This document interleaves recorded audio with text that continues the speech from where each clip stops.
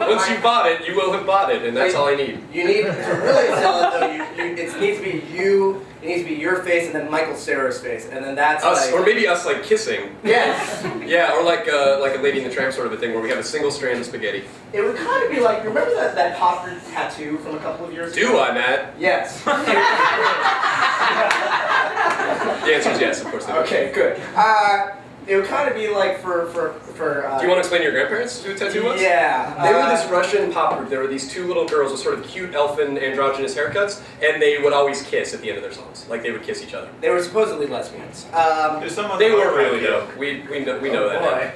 No, they're not. Wait, so, Kyo, you disagree? What? Do you disagree with TaTu? I felt like there was input from over there on tattoos. I just want to know tattoo news, man. What's going on? I don't know what's happening with them recently. I used to follow them hardcore though. For real, like, what is hardcore? I think you know hardcore. You don't understand. You're like in darkness and above everyone in the audience, which makes it about 7 times as creepy. When you say, you know, hardcore. Because we don't know what you're doing up there. I know. That's all it needs to be. Matt, you've assembled quite a rogues gallery.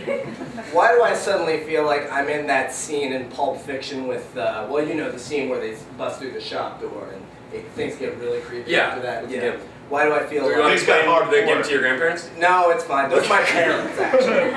He said, oh shit. Oh my god. Well, I've completely ruined the show. And it's